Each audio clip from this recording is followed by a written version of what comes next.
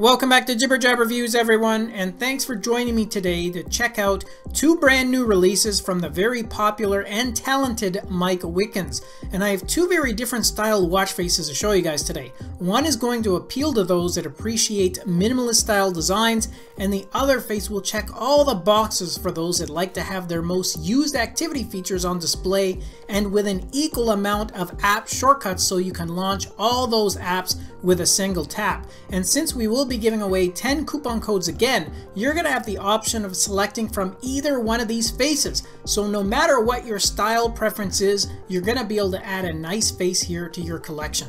Alright, enough of my jibber jab, let's go have a closer look at these new designs from Mike Wickens.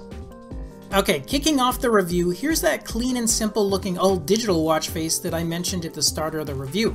This one features a very bold and large font for the hour digits, and then an equally bold but smaller sized font for the minute digits. And the theme for this face is set in that kind of smoky purple color, which has some really nice white outlines around the time. And again, that makes it easier to see those digits, especially against that all black background. Now, the only other features you have on the display are located in the 12, 3, 6, and 9 positions and in a smaller sized font, which again helps with keeping that display looking uncluttered.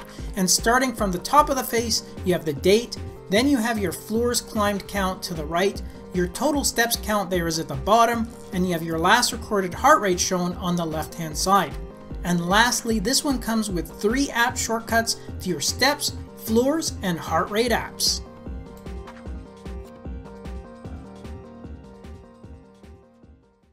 Alright, and the other one that I wanted to share with you is this colorful all-digital watch face, which comes packed with activity features, both which are displayed as measurements as well as some interactive gauges which you can see along the top and the bottom bezel. First though, like the previous face, you do have the choice of setting this in either a 12 or 24-hour format.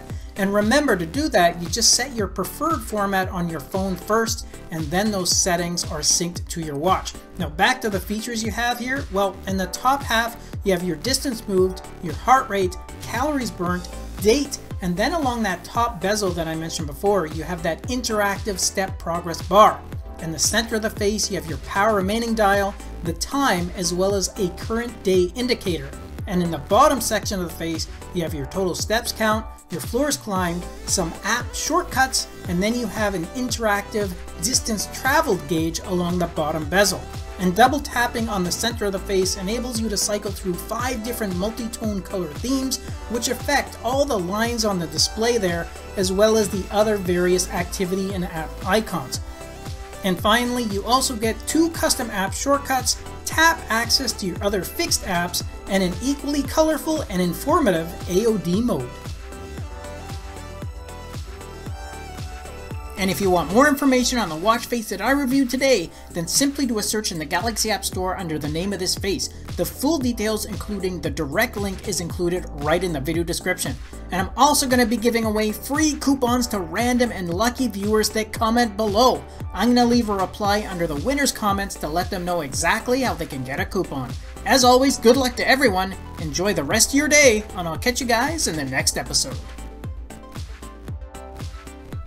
Thanks again for watching our review, and if you liked it, then show us some love with a thumbs up, subscribe to the channel, and share the video with your friends, because with your support, it really helps me keep the channel going so I can continue to offer you guys discounts, giveaways, and of course, fresh content. I'll see you in the next episode. Until then, take care.